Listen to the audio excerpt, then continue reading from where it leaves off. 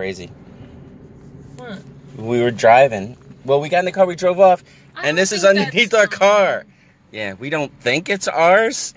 What does it say at the bottom? It says Baldwin, made in USA. It's got a bunch of number, RS3544. I can Google it. But, so this is underneath the car.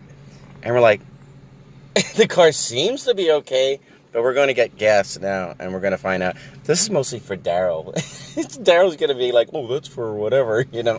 But, yeah, you ever do that before? You just drove off, and it's like what looks like a piece of a car underneath the car? Oh, my God. And, again, we seem to be driving okay. All right. Daryl, tell me what you think. Actually, I'll probably know already because we're going to the mechanic, but whatever. Yeah. Hey, I don't have it anymore, but the good news is... It's not ours. It's not ours. All right. Somebody else loves a giant filter. Yeah, the mechanic lifted our hood. Air filter, okay. The mechanic lifted our hood and said, look, you got yours. It's still there, so good news.